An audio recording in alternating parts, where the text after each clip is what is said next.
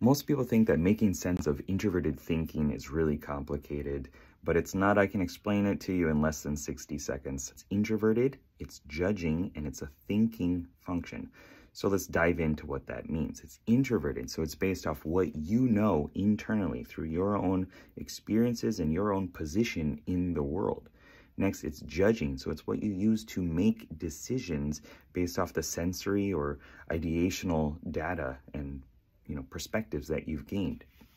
And last, it's thinking, so it's a logical way of using that judging functions based off objectives and data and information. So if you put them all together, you have analysis, you have precise thought, clarity of thought, intellectual, refined definitions and ideas, consistency of thought, and what makes sense to me. There's no need to complicate it beyond what's helpful.